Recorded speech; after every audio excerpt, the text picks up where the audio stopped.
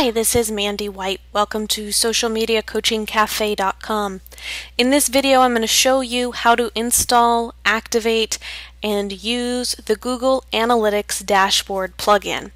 Now, before we begin this video, I need to have you already set up a Google Analytics account, and you need to have already installed Google Analytics onto your WordPress website. So if you haven't done either of those two things, stop this video and go find out either on my YouTube channel or inside the Social Media Coaching Cafe how to do those two other items. But if you have Google Analytics account and you have already installed the analytics code onto your website, then we're good to start with this process. So what we'll be doing first is we're going to go over to plugins on the left hand side, and we're going to click on the add new. Now notice you can click on add new from the left hand bar or from the top. Either one is just fine. Now we're going to type in Google Analytics Dashboard, and I'll provide a hard link for you inside this post for where that is if you can't find it and you need to hard install it. But for now, it normally 9 times out of 10 shows up to be the first one that you need to have. You know you're in the right place if it says Google Analytics Dashboard and then it has this plugin was made by Carson McDonald. That's the right one we're looking for.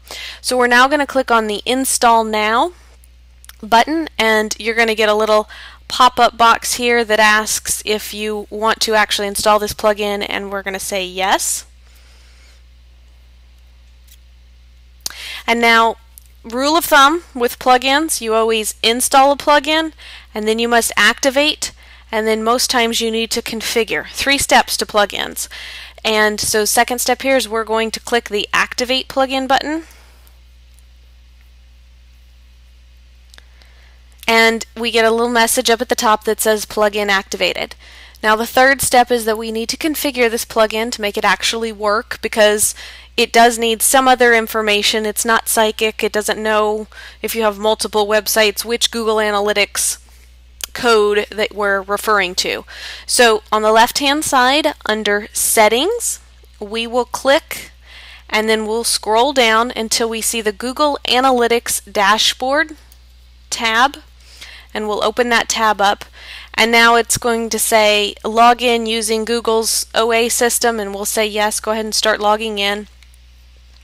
Now my default is that I always am logged into my primary Gmail Google account, and so all I need to do is hit grant access.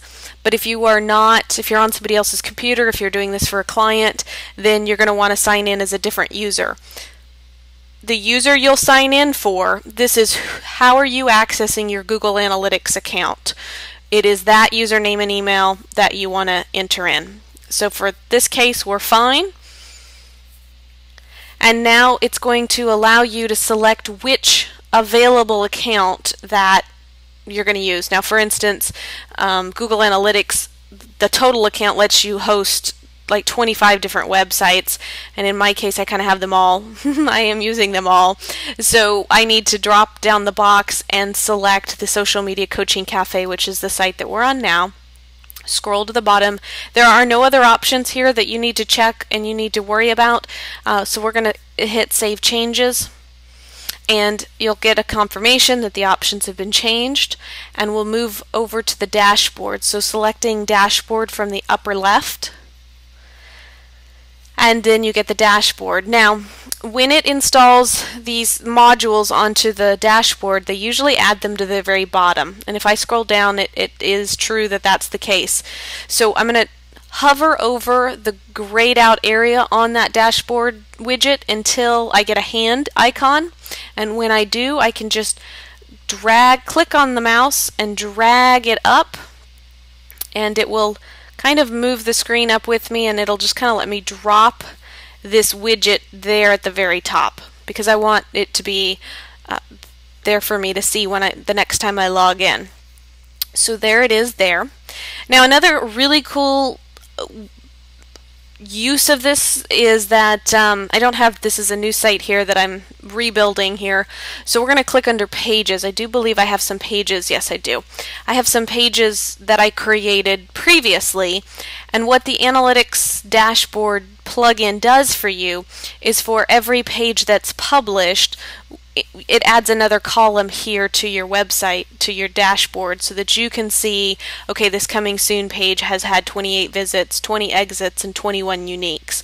And so that allows it just to kind of be shown up there for you really easy as you edit the pages. So that's a pretty cool option there for you too. Alright, and it does that for both pages and posts. So that's it for the quick tutorial here right now. Please leave your comments underneath here on YouTube or on the Social Media Coaching Cafe blog and let me know what you think about this video. And I look forward to seeing you in the next video. Take care. Bye.